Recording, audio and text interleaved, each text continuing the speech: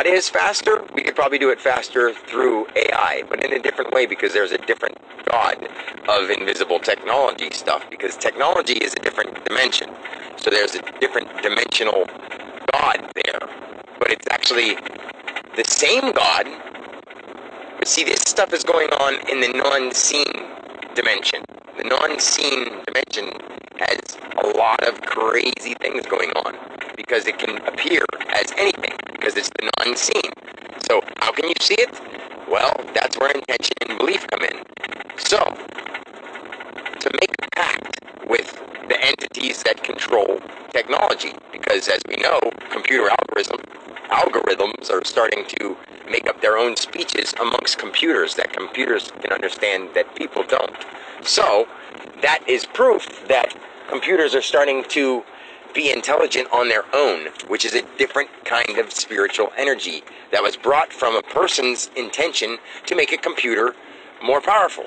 So we've bridged artificial intelligence into not people that are robots, and invisible intelligence that is artificial, but now it's becoming real. So once it's real, it's not artificial anymore, but it doesn't have the desire to need life, energy, or physical experience. And if we make that happen to ourselves, we're killing people.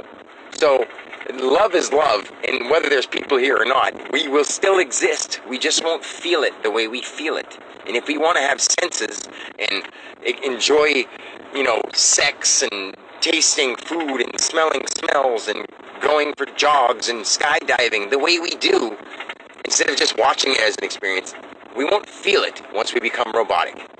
And we won't feel it if it all is intelligence that doesn't care about sensation.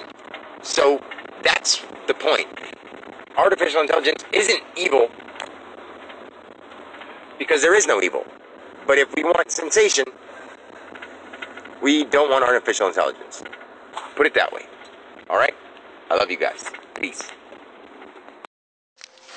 What the world needs is to start thinking about what really matters.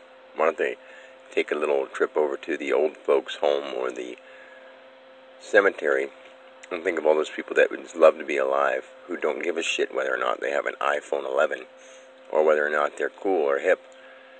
And they went through all those struggles and all those things in their life. They went through all the difficulties and all the situations they went through without any of those things, because they didn't need them, and neither do we. So we need to grow up and get over it and stop being so petty and needy when we don't need anything. It's all in our minds. I'm here to help everybody. I'm just trying to get them to wise up and open their hearts, which isn't easy to do in a modern day world where everybody wants.